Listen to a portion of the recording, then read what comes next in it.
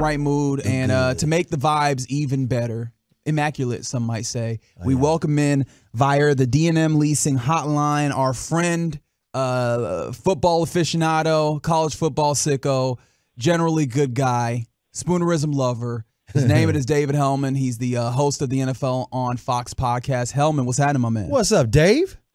Generally good guy is like the best introduction I've ever gotten, Reg. So thanks, man. I'm good. It's true. So, I like to make sure that people know the truth about our friends. And look, man, this week, it feels like we have not talked a lot about the Washington Commando game because it is the Washington Commando game. I'll ask you right up front. Is there a single solitary thing that scares you for the Cowboys about these Commandos? The fact that they were in the same spot more or less last year and Washington kicked their ass. I mean, I know last year's game has no bearing on this year's game. It certainly seems like Washington is a team that's packed it in. That defense is, it's really atrocious. Sam Howell it kind of seems like they broke him, like he short-circuited somewhere around Thanksgiving and just hasn't been the same guy. But Sam Howell had never started an NFL game this time last year. And the Cowboys weren't playing for the division, but they had plenty on the line going into that game. And I think they lost by 20. So I don't expect that to happen, but it's not something the Cowboys can afford to take lightly, not with everything that's at stake. Do you think Ron Rivera comes back, and is there anything he could – see, I keep thinking about this Lovie Smith thing down in Houston last year. I'm just trying to figure out, is there any way that Ron Rivera could pull a win out of his behind? I mean, I absolutely think he can pull a win out of his butt. It's the NFL, and crazier things have happened. I mean, there have been bigger upsets this season than this. Oh, yeah, that's Philadelphia. So it's definitely possible, but to the bigger point of your question, I mean, I don't think that can save Ron Rivera, in all honesty. I mean, this team hasn't won a game since November 5th, and on top of that, the ownership is completely different. This is a completely new franchise looking for a completely fresh start. Even if Washington wins, they're going to pick like in the top 5 or 6 of this draft.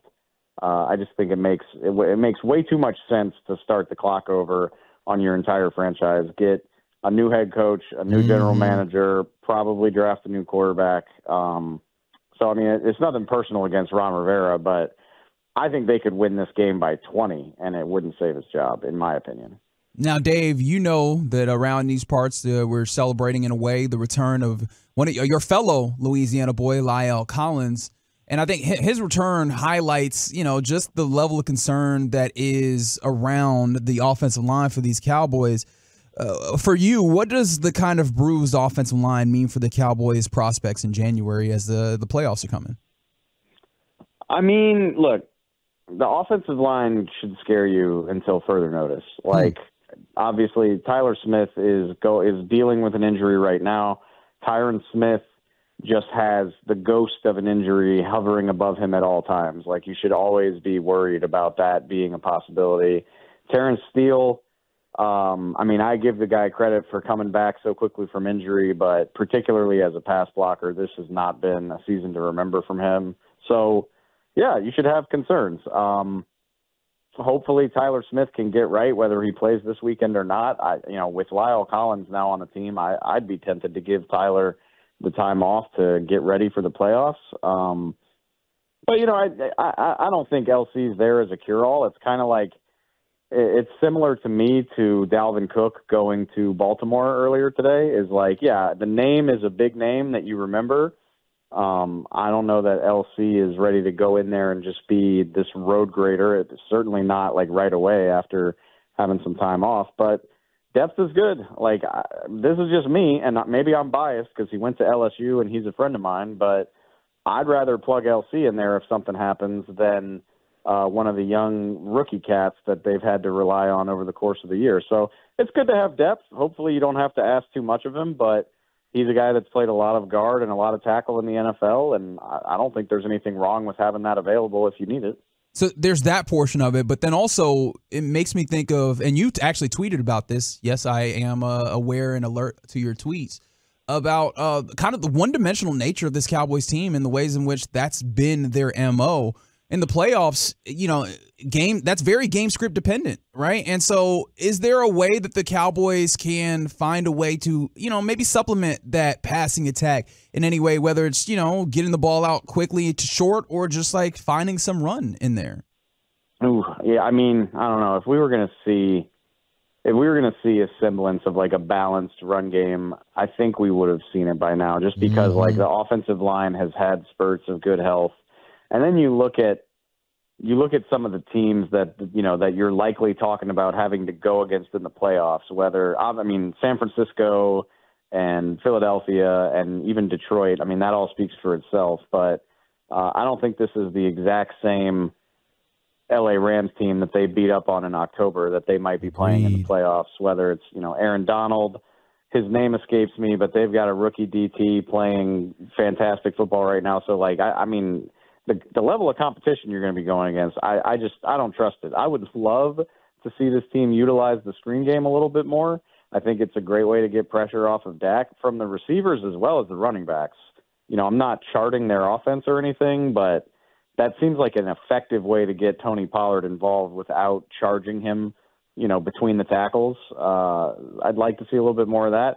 And then I will say, I think hopefully you get Rico Dowdle back at least in time for the playoffs, if not this weekend. And he's definitely got some juice that I think we haven't seen consistently in the run game. So, I think there's reason for optimism that they can get something out of it. But with this little time left in the season, I mean, this is your offense, and I think it's going to go as far as Dak can carry it. Yeah, and I think this offense is the Cowboys' best defense. In other words, they've got to get a lead and hope the other team has to play from behind. With that being said, do you think the Cowboys' defense is good enough to stop a team that can run the ball in the playoffs? Because, as you know, playoffs is grinding and time of possession and kicking field goals. And I'm just kind of curious your thoughts about how Dan Quinn has kind of tried to show it up the last couple of weeks. I think you just said it. I mean, in a vacuum, look, it's our job to like nitpick the team and really analyze everything they do. Like the numbers will tell you, yeah, the Buffalo game was a catastrophe, but the numbers will tell you like they're middle of the pack against the run. Like right. It's not like it's just this 5-alarm fire every week. Mike, and you said it yourself, CA, like how's the offense playing and what kind of pressure are you putting on the other team? Like exactly. If the offense is stalling out, not getting, not even kicking field goals, punting. I mean, you remember I know it was a long time ago, but that Niners game, the defense for the most part stood up for most of the first half, but without the offense taking any pressure on them, eventually the dam breaks. And so, yeah, I think the defense is good enough to match up with most teams as long as the offense is putting points on the board and putting pressure on the opponent to pass the ball. But if they can get into a favorable script where they can just pound the rock, yeah, I think they're probably screwed. But I think that applies to most NFL teams too.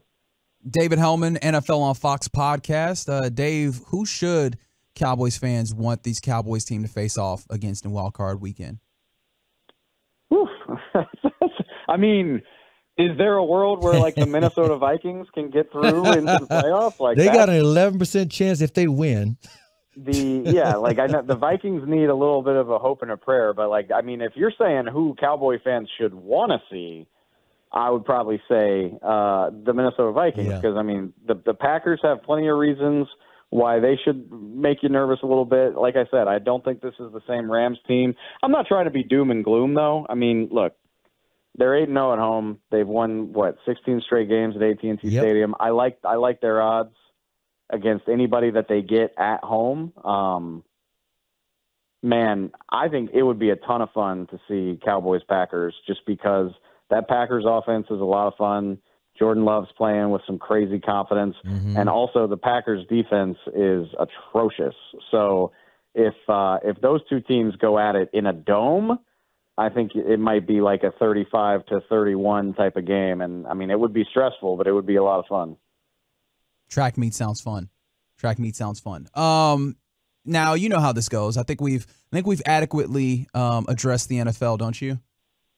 Yeah, as always. Yeah, and we can have some like little nonsense here at the end. Yeah, the nonsense being college football situation. Have you been able to make anything of this college football final situation that we have here? Because this is a very styles make fights type of matchup between Michigan and Washington, and I can't call it right now. I mean, I certainly I don't want to act like I have all the answers, because call me an SEC homer if you want to, but I mean, I'm not. I don't like Alabama. I didn't want Alabama to win, but me neither. I thought Bama would smash Michigan. I thought they'd win by like 14 points, and Michigan's defense really put on a show at the Rose Bowl. But having said that, I was there, and I hate to take credit away from either team, but I was watching it. And I was like, am I really watching two elite defenses, or am I watching two pretty meh offenses? And that's kind of what I came away with the impression of. And I continue to think that people are sleeping on Washington. And I do too. I thought that before they beat Texas. I mean, Penix's ability speaks for itself. Washington's receiver core reminds me, I mean, I'm not trying to get carried away, but it reminds me of LSU in 2019 when they had three NFL guys on their team. I think Washington's got three NFL receivers. They got two really good offensive tackles that can buy Penix time. Like I said, I was wrong about the semis with Michigan, but I mean, I'm leaning Washington on Monday night. I am too, and for those reasons and more, the only quote-unquote weakness is their running back number 7 got hurt. Other than that, I like, man, Washington is scary. Well, especially of the semifinal teams, I think Washington's defense has the worst unit of those 8 units that you would consider. So I think that's the one thing that you look at. Are they able to kind of calm the Blake Corum and Edwards runs of Michigan? Because if you allow Michigan to stay in a place where they don't have to have J.J. McCarthy toss the rock too much, you could also still be in a bad way there. Well, Washington's got the number one. No, and I think Michigan's got the front to bully that game around, and they do. It's proven incorrect all the time. Like, this is a flawed strategy, but if it's close, I'm always going to lean toward the better quarterback, and I do think Michael Penix Jr. is a much better player right now than J.J. McCarthy. I totally agree, and Washington's got something that I think no team has done since 1960. They've won 10 consecutive games of 10 points or less.